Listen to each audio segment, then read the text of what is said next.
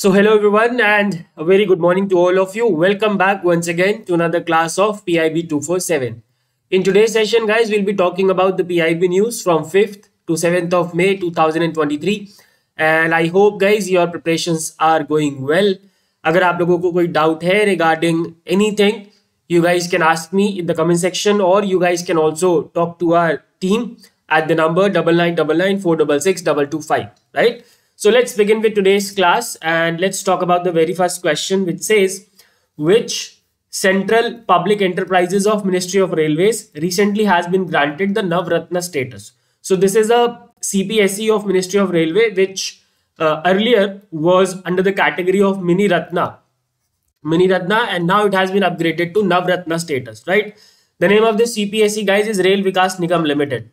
Rail Vikas Nigam Limited. Now, why I have picked this question is to tell you that what is the criteria for granting Navratna status to any central public sector enterprises. ठीक है, तो क्या क्या criteria होता है उसकी बात कर लेते हैं. तो first of all, the Navratna status is granted to only those CPSEs which are already under the Mini Ratna 1 Schedule A category, which are already under the Mini Ratna Schedule A category and have obtained excellent or very good MOU rating in 3 of the last 5 years. Now, what is the meaning of MOU rating here? So, whenever a CPSE is formed, there are certain MOUs which are signed between the government and that CPSE. And that CPSE, उसको सारे जो भी MOU के वादे होते हैं वो पूरे करने पड़ते हैं. ठीक है, they have to complete all the promises which they have mentioned in the MOU. They have stick to all the targets. They have to complete all the targets which have been defined in that MOU. तो उस MOU rating में भी excellent या फिर very good होना चाहिए पिछले 5 में से 3 सालों, right? And not only this, they should have score of 60 or above out of 100 in these indicators. And what are these indicators? Indicators are 6 in number. Number 1, net profit to net worth, which is given 25% weightage. Manpower cost to total cost of production or cost of services, 15% weightage. Then PBDIT to capital employed. PBDIT is profit before depreciation, interest and taxes to capital employed, weightage 15%. PBIT to turnover, profit before interest and taxes, earnings per share and inter-sectoral performance. Okay, so these are some of the indicators based on the scores of which the Navratna status is granted, right? Now, what are the benefits of granting the Navratna status? Now, since Rail Vikas Nigam Limited has this status, तो क्या फायदा उसको? So, number 1, they can enjoy, such CPSEs can enjoy greater financial and operational freedom when compared to the companies with Mini Ratna status. पहली बात तो ये हो गई. दूसरी चीज ये है that they can invest up to ₹1,000 crore or 15% of their net worth on a single project without seeking any kind of approval or permission from the government of India, right? And not only this, they can even make investment up to 30% of their net worth, but up to only maximum 1,000 crores without any permission, without seeking any permission from the government of India. All right, so these are some of the benefits of having the Navratna status. All right, and as I already told you, the correct answer to this question is Rail Vikas Nigam Limited. All right, I hope this is clear.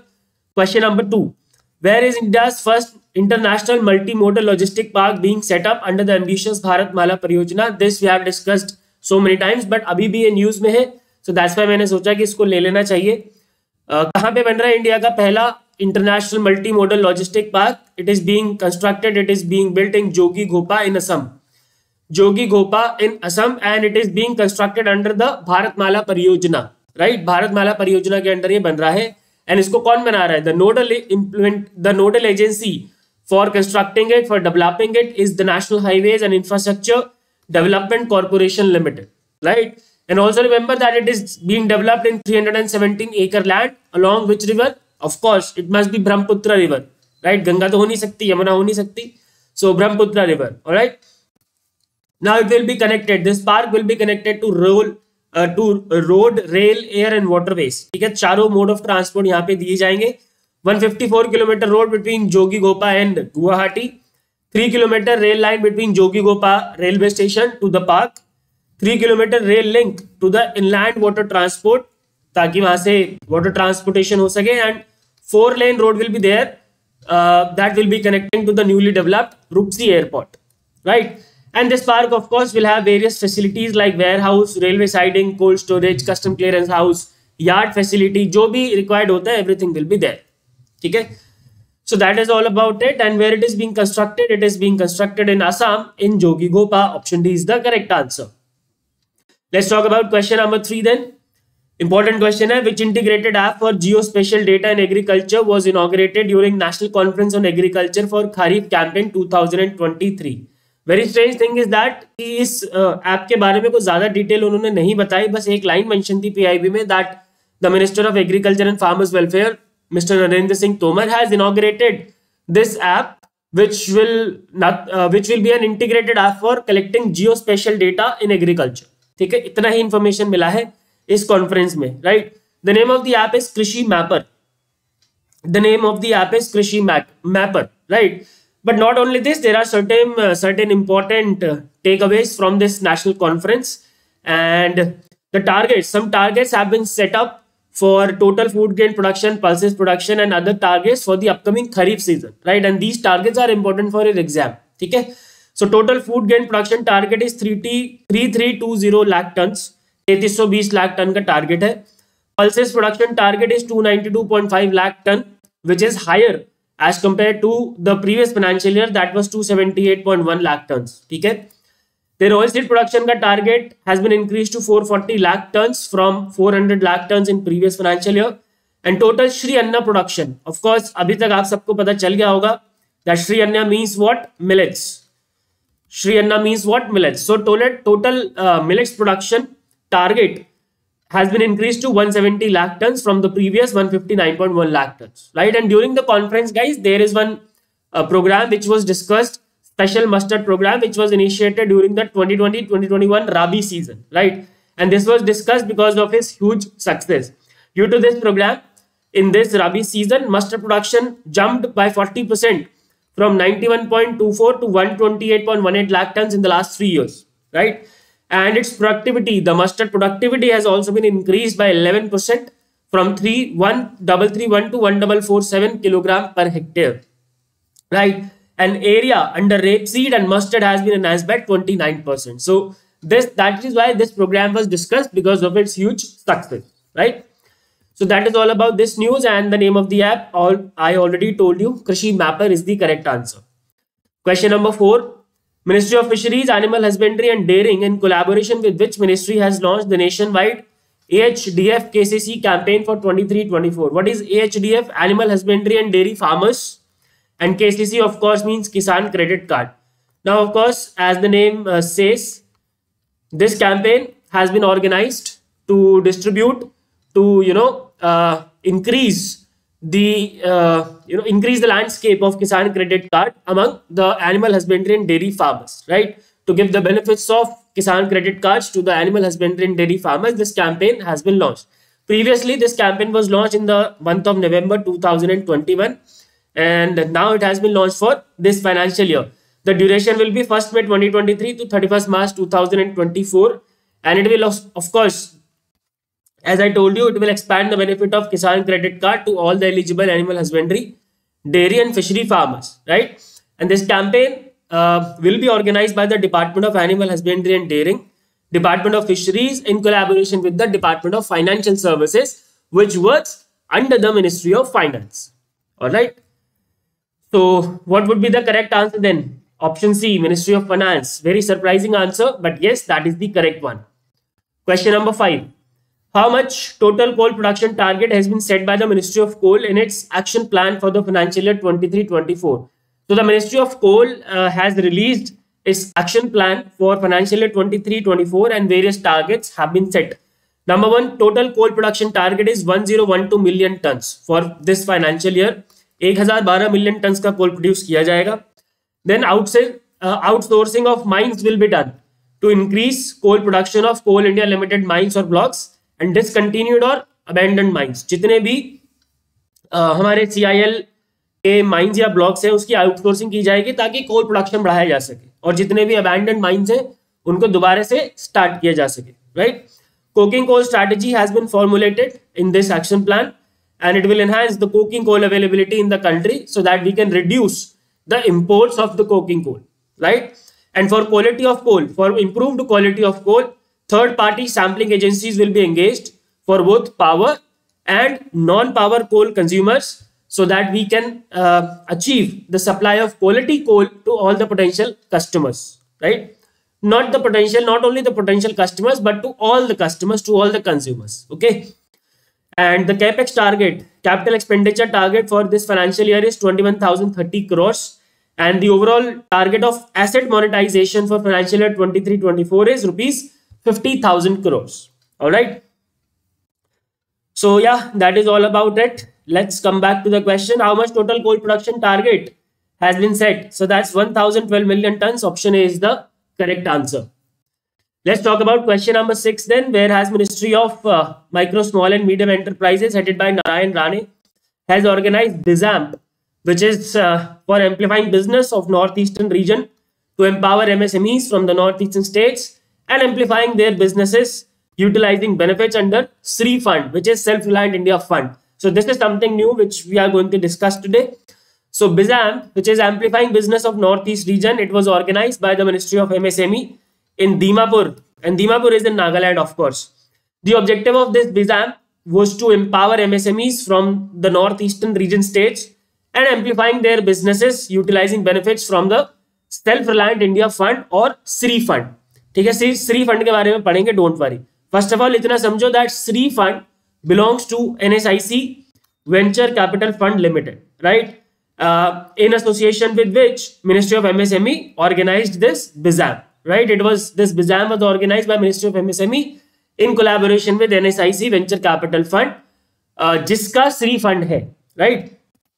Now, it is the first of its kind outreach program in the Northeast region of the country focused upon maximizing the capital benefits through the NSIC Venture Capitalist SRI Fund, right? And it will also provide a platform for the impaneled daughter funds of SRI Fund to reach the MSMEs in the Northeastern region. SRI Fund is a bigger fund and there are various daughter funds under it, okay?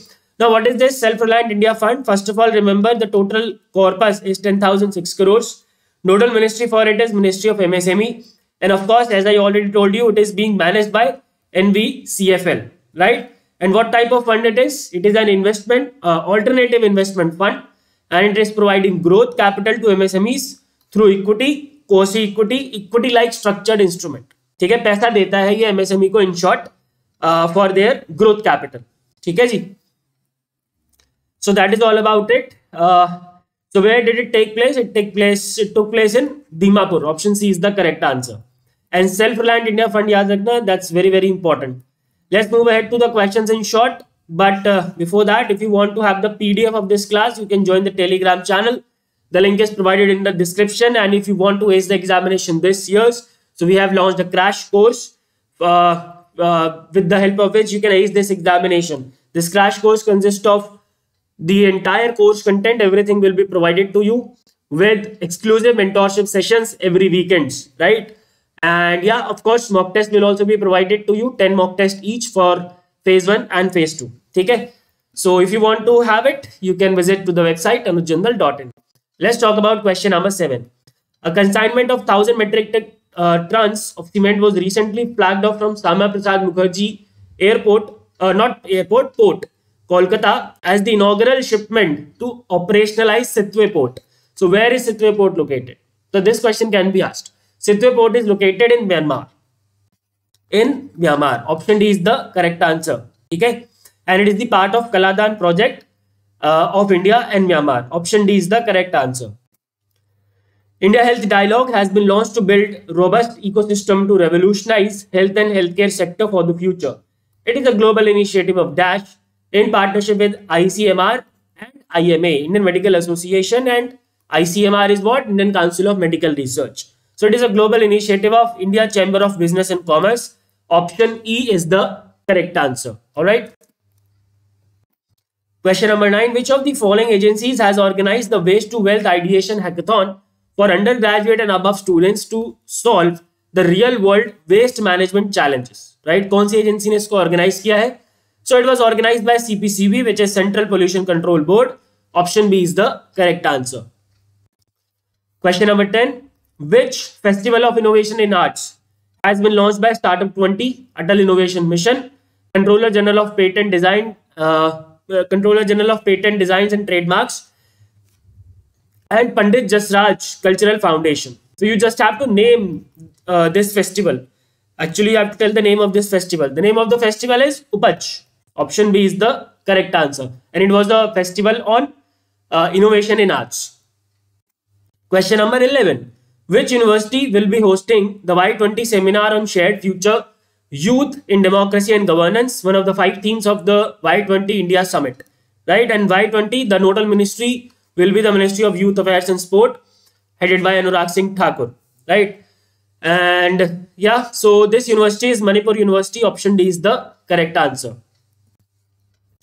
India's overall coal production has seen a quantum jump to dash in financial year 22-23 as compared to this much in financial year 2018-2019. इस तरह के question exam में आ जाते हैं, तो इसलिए ये मत सोचना कि ये यूं ही मैं डाल रहा हूं just for the time pass. These questions are not for time pass. I'm not here to pass my time or your times. ठीक है?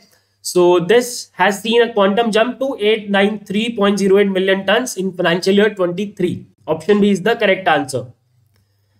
Question number 13. According to the Health Ministry, the number of total organ transplants in the country has substantially increased from less than 5,000 in 2013 to more than what in 2022.